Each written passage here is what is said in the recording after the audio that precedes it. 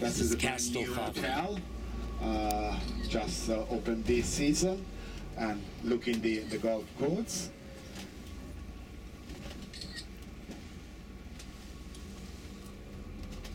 We have a couple of swimming pools in the middle of the olive trees.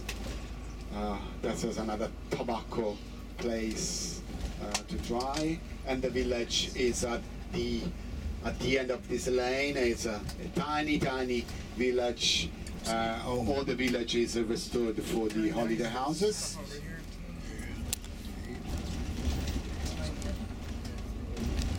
Yeah, that's a very nice place, and they're still working, the work in progress to fix all the houses, all the farms houses around here. Look at that. Yeah, on the right they need to fix this one and the other ones. And the village is on the right side, and the golf courts again at the bottom. Any idea how much it is to stay there? I don't know. I don't know. I think it's not cheap. It's not cheap.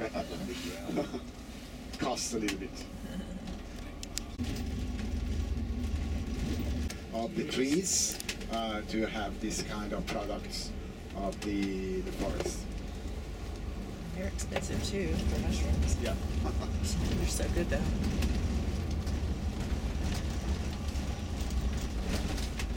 No wonder y'all cook so well. You have so many good foods. I lost my lipstick.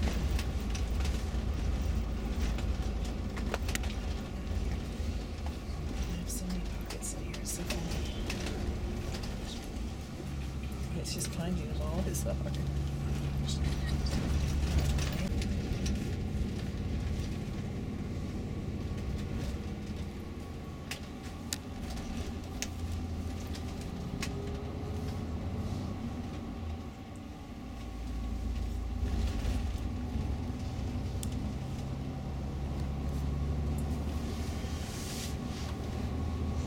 So San Gimignano, it's a medieval town on the medieval clock at the parking area, but I will tell you again, but it's about 1 o'clock we'll be at the bus parking area where we drop off in the same place, okay? San Gimignano is famous for this grew up in the pilgrim time, medieval time. We talk about the 12th, 13th centuries. It's famous because it has lots of towers. Now we have 14 towers. In the past we have more than 70s, and that's the towers was for the noble family, the rich family. They built the tallest the tower to show the power on the time. And that was houses. Used to be, we have two kind of towers, but we have the military and the tower houses. But usually was tower houses. So now San Gimignano coming very famous in the 1970s because in one article of the National Geographic become some American journalists they wrote this article and become popular in the States and around the world. And now we call it the medieval Manhattan because just to give you an idea, lots of tower we used to have.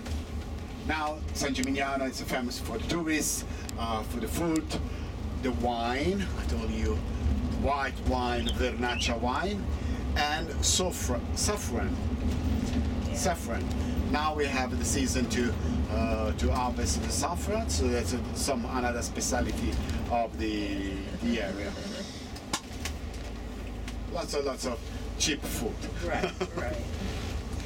Everything that makes everything better.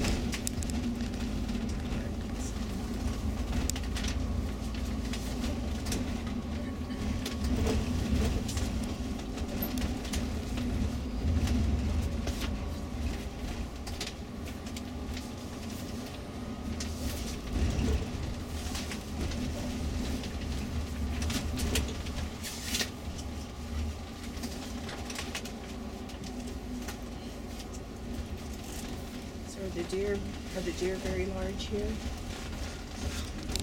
Allora abbiamo dato piove un po'. On this side now it's the best way. I got a little bit.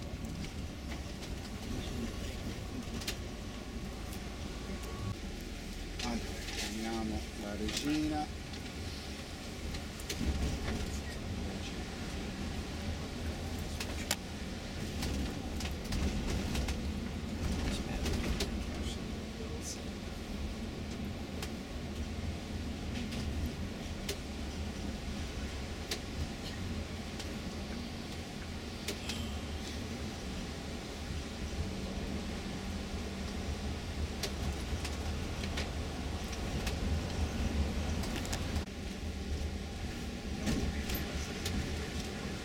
Yeah, right. He can see it. He needs a bigger windshield wiper. Mm-hmm.